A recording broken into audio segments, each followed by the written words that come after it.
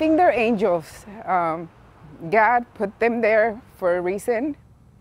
An Escondido family on a Thanksgiving week mission to thank the Good Samaritans who saved the life of a 13-year-old girl after she was struck by a car. After a long stay in the hospital, that girl told our ABC 10 News reporter Michael Chen she's hoping to meet the two people who rushed to her aid.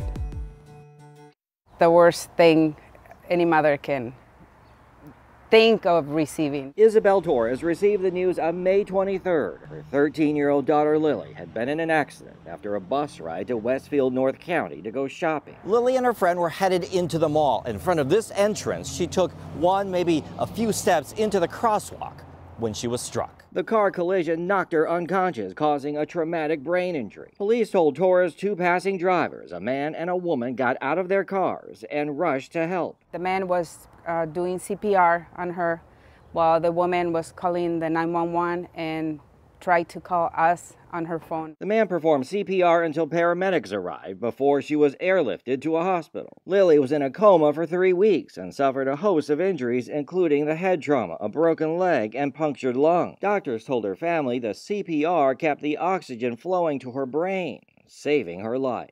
They saved me.